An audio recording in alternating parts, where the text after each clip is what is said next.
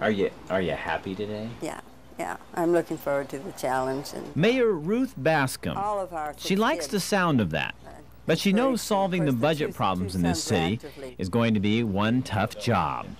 Of course, our first job in this red ink decade is to solve that, and that will be painful.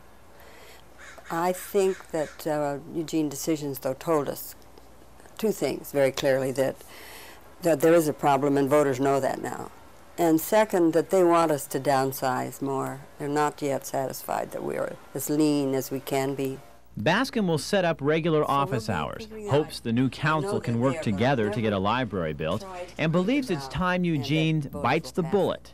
So for the future, you think restaurant taxes, for the immediate future, restaurant taxes like that, you don't think that? I don't believe it's wise to go forward with those yet.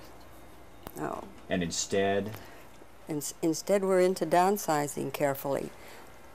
During these 4 years, though, I do plan that there will be some time when we go to the voters for a specific need, whether it's the fire safety need or the library need.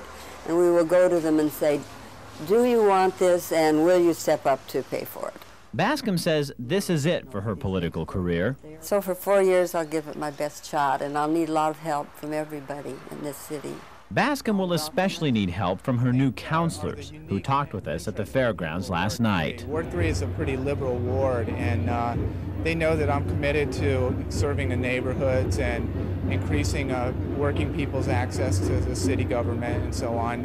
Finish Eugene decisions. That's got to be the first order of business, earning back the public trust. And the first way we can do that is put that to rest. It's been too long. It's been going on for more than 2 years. People want an end to it. They want to start seeing us get efficiencies. They want the budget mess solved and to move on to something else.